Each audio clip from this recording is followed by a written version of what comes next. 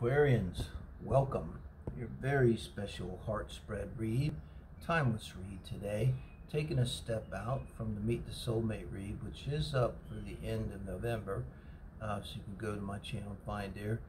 Always do Aquarius and Pisces on Saturday. So from last Saturday you can find the end of November. But today, using the Ethereal Visions Illuminated Tarot deck, we are going to look at number 2 position, which is normally how I read the person that you're thinking of, that's on your mind, your heart, and relate them to you. Now we're going to look at you and your own relationship with love and romance, however you want to look at that. And I kind of see it as, anyway, the first house, 7th house in astrology, the read itself is structured. I really look at it from that point of view. And this here you have the person you're thinking of, but this is the person that's the other, whatever it is you're looking for, which, as Jung said, was the anima and animus that we have inside of us, this idealized version of the male and the female. If you're a male, maybe what you want to be in terms of male, if you internalize that from childhood. And if a male, you might project your female aspect, and it doesn't matter if it's gay, it's like still the same concept, you know. This has to do with our interpersonal relationships when we were young. But the point is, if we kind of understand that, I think we can take better control over our manifestations, is the core issue here. And so over what we get, what comes in, what we see coming towards us in terms of love and relationship. And since it's the heart spread read, this is normally for someone that's interested in romance and has someone on their mind. It might be good to step back, take a look at it from this position, Aquarius. So you're coming in with the Knight of Wands. Normally I'm going to look at where you're at in and around love and relationship. Where's your mind? Where's your heart right now in terms of love and relationship? And to come in with this fire energy, I'm thinking, I was just looking at something on Chiron today after watching a tarot lecture or an astrology lecture about the Chiron asteroid.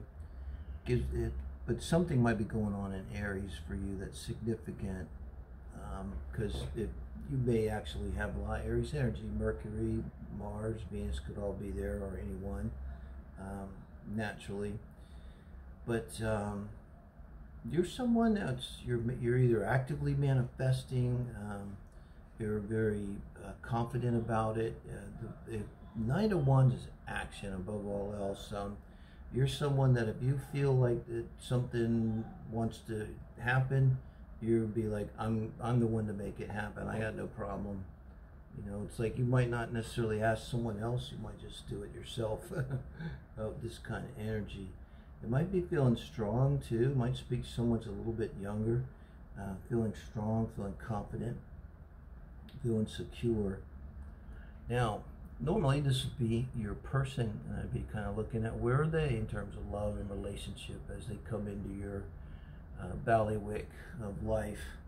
But here, this 8 of Pentacles, which is a wonderfully positive card. Both of these are very positive. I don't know, I feel very positive right now with this, which is nice because I've been kind of rough here lately with the readings. But this implies to me that you've been doing the work. It also implies, you know, you got to keep doing the work. So this is not, ooh, thunder. Yeah, see?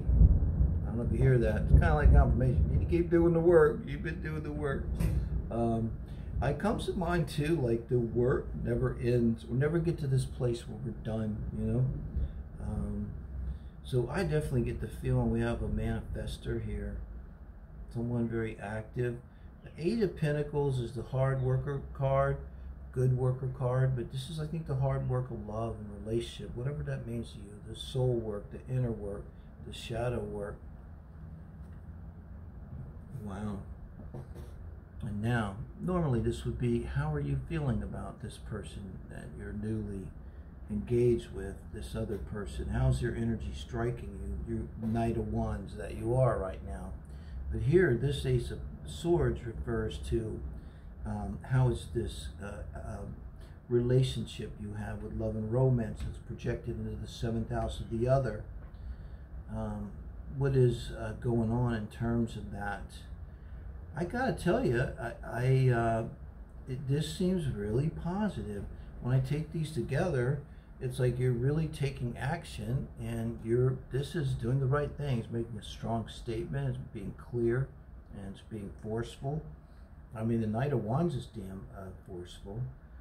You're being very bold here, Aquarius, and maybe even shows a precision. I mean, as a manifestation goes. I mean, so far, it just feels like somebody's banging on all cylinders, because this is fantastic. So you've got the good worker card, and to me, this is the card of balance. There's nothing to do with choices here. This is all about balance. And this is now, normally this would be the position of how does your person feel about you, but it's really an advice card in this reading. This own projection, I feel like what the advice is here is like, that's my advice. I haven't got advice from Spirit. It's going to be these 3 cards and then the outcome. But steady as she goes. I think you got this, guys. We got the overall energy. There might be some kind of healing going on. Necessary. Time out going on. Just doesn't have to be long. A 4-week period. Something like that, Aquarius. Now, this is the advice from Spirit. Normally this is the advice from Spirit towards your person here. But now it's the advice from Spirit towards how to best handle this projection, this manifestation energy. And it's looking back at the Knight of Wands. You get two knights in your side here of the reading. I can only see that as being kind of slow it down, accept the fact that it might not come right away. Don't interpret the fact that it's not coming right away as that there's anything wrong with what you've been doing or what you're doing. So I think you're doing everything perfectly. So it's kind of like talking about getting some kind of balance in you now with the Knight. You know, and here, look, this is all balance here. Really. 8 of Wands, 8 of Pentacles, a good worker card. This is 2 of Pentacles, balancing your life, and it's all personal energy. This is you taking life by the balls and, you know, taking control here. I mean, like in the best way. Now, the fact that this Knight is looking back at your Knight of Wands, this Knight of Pentacles, which is the slow moving. You have slow moving light and the fast moving Knight.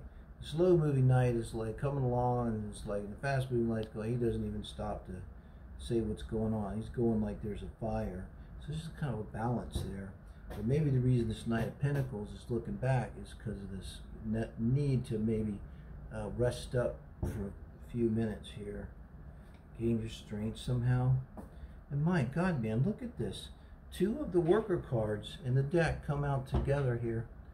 And now, this is normally the advice from Spirit for your other person in terms of how they relate to you. But in this reading, it's more about an energetic advice, really, that goes with this Pentacles, Knight of Pentacles, and cooperation. You may have a tendency, Aquarius, to want to do everything yourself. You know, I said that when I first came in, like, if you want something done, you know, because you can, maybe you're pretty good, you know. I know as an astrologer, one of the first things I learned is anybody has an Aquarius Mercury is smart. Definitely has a capable mind, if you want to say it, smart, very capable mind. So maybe you are, but this kind of implies like this is kind of not like the advice like, hey, this is kind of like this gentle advice, trying to just how do we integrate things in the best alignment to get the best bang for our buck in terms of manifestation. And this is through cooperation. And so I think it's kind of like, if things aren't happening right away, don't lose faith, stay in sync with manifestation, keep trusting in manifestation, stay firm in whatever it is that your manifestation is. That's what this Ace of Swords represents. And they're doing everything right. Everything right. This is a solid reading. Oh my God. What I just said a second ago, that's this. Okay, so we can move along. That's this. That's exactly this. But now it's invite. Now it's not just me. I was like, thank you, Spirit. I can say thank you, Spirit, for backing me up. It completely backs me up. Everything I just said. Yeah. Everything's going right. I would just add, you can see my Facebook page. You look in the description, and I'll put a link to the Soul Family Read there too, so you can check that out. It's a daily collective. See if you relate to that. But I think of this concept of I call it the astral train. In the 5D, we've already manifested. It just hasn't quite got to us yet because time doesn't exist there.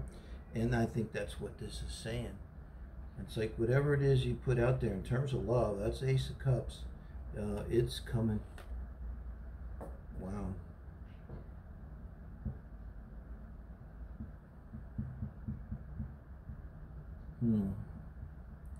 So back to the Four of Swords and the healing. There's some thought process, thought pattern, thought program that you have to leave behind. And I think that's what it is. And it's about just a negative thought, something that's negative, and it's messing up your manifestation. It can be pretty subtle, you know, but it's 100% what it is. I mean, I know what this would be for me. I mean, it's not always easy, but you've got a lot of promise here with this Ace of Cups. And this is not a huge deal, but that could be the advice here. There's something about your thought processes that are kind of negative.